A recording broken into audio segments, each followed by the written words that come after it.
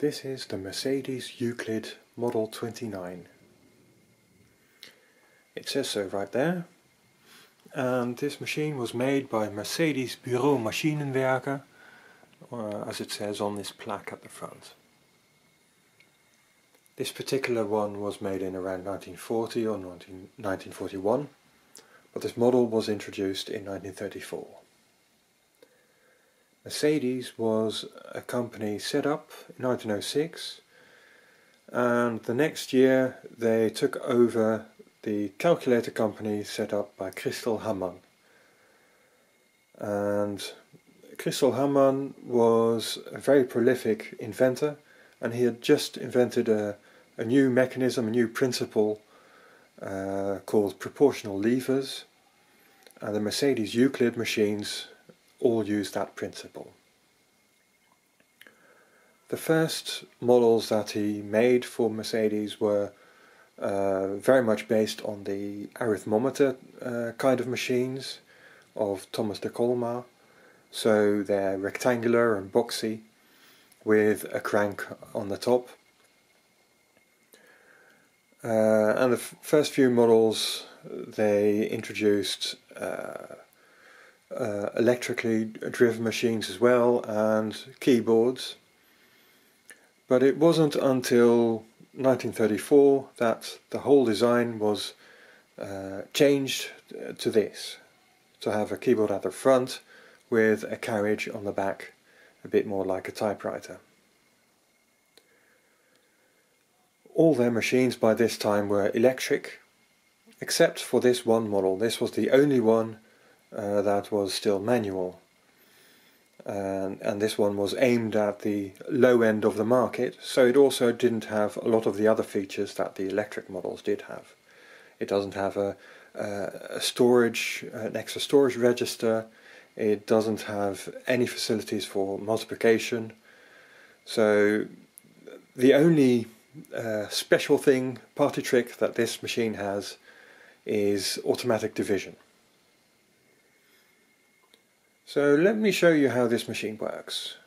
It's fairly straightforward. It has a register at the top here with 12 digits and a 6-digit counter and a 7-column keyboard.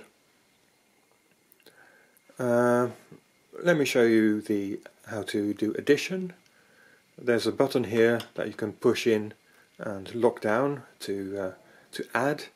And what that button does is it allows you to add numbers separately, because each time you now turn the crank, the input is cleared.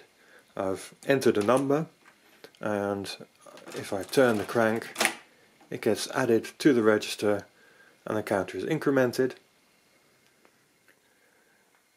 Unfortunately, on this particular one, this clearing doesn't work as 100%. It only cleared one of the buttons in this case. So let's see. Yeah, now it has cleared it. So yeah, if you have this button down, it's supposed to clear the keyboard each time you turn the crank. If I undo this button, now it won't clear the keyboard automatically, and you have to clear it using this button. Often this button has an L on it for löschen, so clearing. So if I enter a number, you can clear it with that. So if to add another number, just enter it and turn the crank.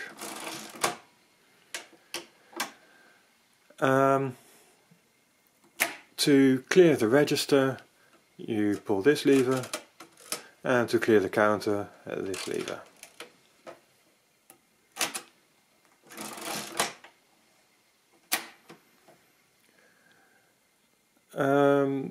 To subtract, you don't turn the crank the opposite way.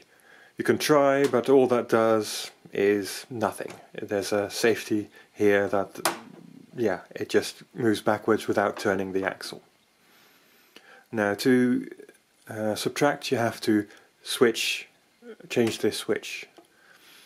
Now every time you turn the crank, the number that was entered gets subtracted from the register. You can see it did so, but it's now underflowed, so it shows all 9s. But yeah, let's clear that away. Let's try that again. Let's first add a larger number, and now subtract something smaller. Subtract.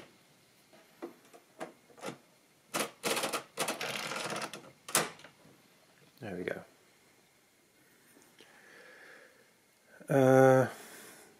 Yeah, multiplication is just the usual.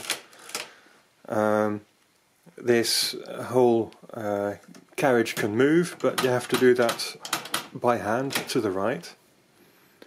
To move it to the left, you can use this button near the crank.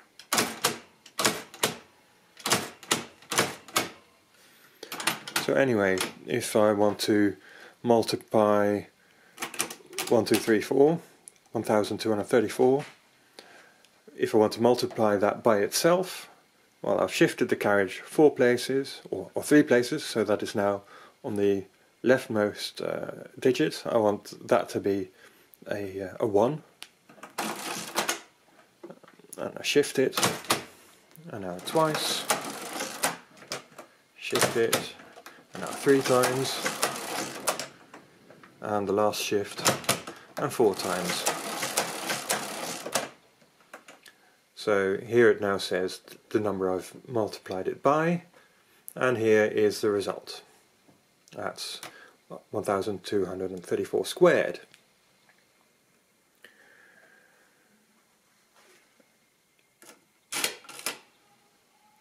Now let's do a division.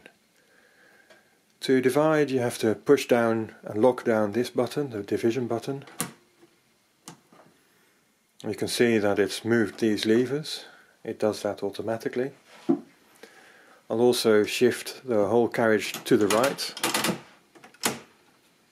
as far as it will go. In the register, I'll put one number. I'll do 355, 355. You can do that with these buttons at the top. And in the input, I'll do 113. So this is the classic approximation of pi, 355 divided by 113. So all I have to do now is turn the crank.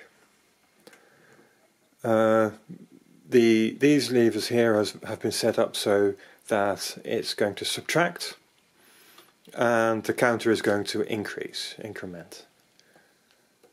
So let's do that. Subtract once, twice, 3 times. I keep going, and the next time it'll underflow and automatically shift the carriage 1 step to the left. But because I've subtracted it once too many, as it were, it's now going to start adding it. When the carriage shifted, these levers swapped her over, so now it's going to add the number again, but decrement the counter. So whereas the counter is now at 40, which is too much, it's now going to start counting down.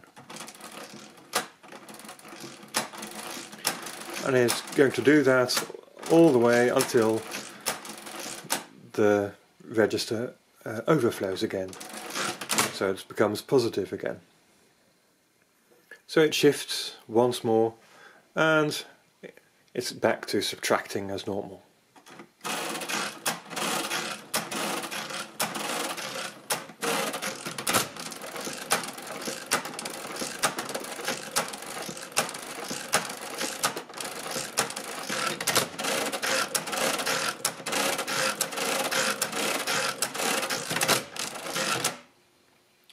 When it comes to the end, the whole mechanism locks up.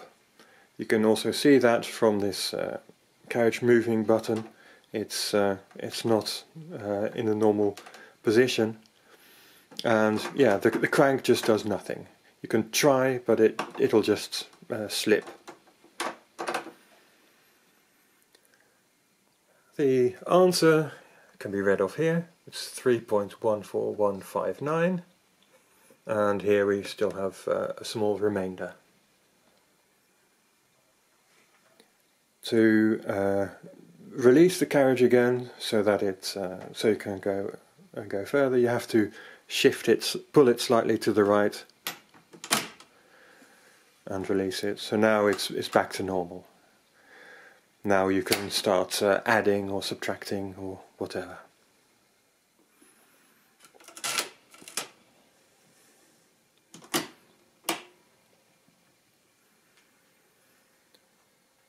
Mercedes, the company, continued making these machines after the Second World War, but they were based in East Germany. So when the Iron Curtain came down, they only produced these machines for the Eastern Bloc.